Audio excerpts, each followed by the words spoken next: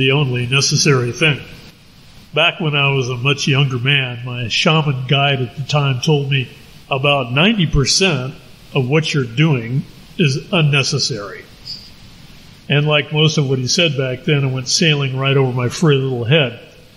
I remember chuckling ironically at the statement at the time, but it stuck with me, although it wasn't until recently I actually understood what he meant. Necessity is really an anathema to quantum living. Why?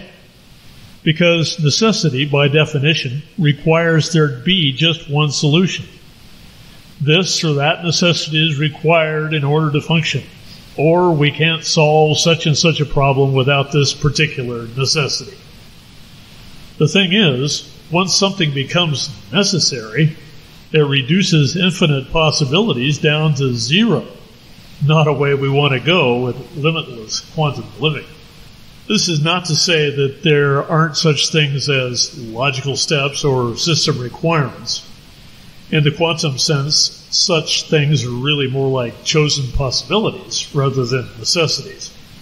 You decide to go down a certain path of action, and yes, there are predictable things that happen, and they may even seem like they're required.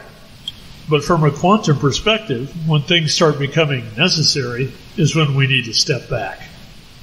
Sociopolitically, necessities are really code for getting others to give up their personal power.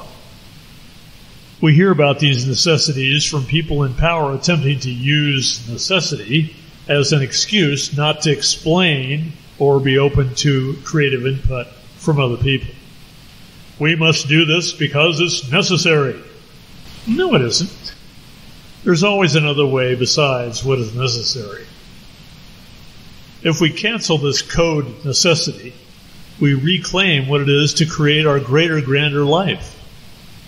Living by the necessary code will put you in slave mode and can be an extremely compelling way to limit yourself and those around you. Instead, how about checking the melodrama of necessity at the spiritual quantum door and reevaluate situations from a new possibility?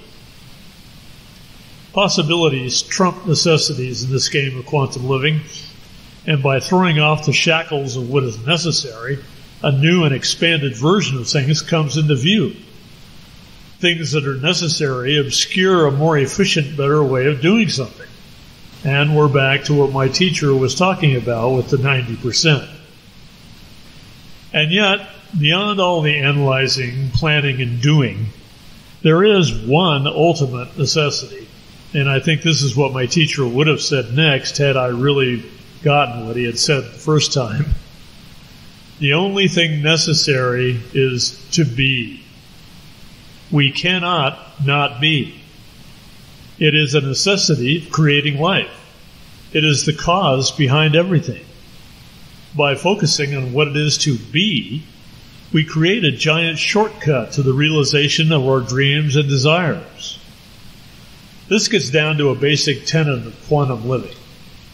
The universe you're experiencing is the reflection of who you are being. Want to change your life? Be something else. In this equation, there are no requirements, no necessities, other than being. Sure, there are always things to do, but those things are reflections of who you are, and they don't have to be the necessary requirements, limitations, shoulds, and shouldn'ts of a slave's life. Those are all ego constructs that complicate and tangle up the infinite simplicity and infinite possibilities of you just being you. If you can take a moment and just take a look at what percentage of your life is a necessity of doing compared with simply being, you may find some new ways of approaching life's situations. Just be. Breathe. Step back.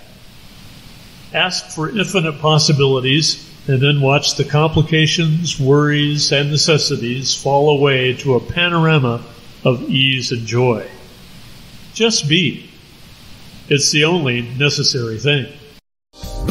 You have been listening to This Quantum Life by Boyd Martin, brought to you by the Quantum Health Newsletter from Pure Energy RX. www.pureenergyrx.com.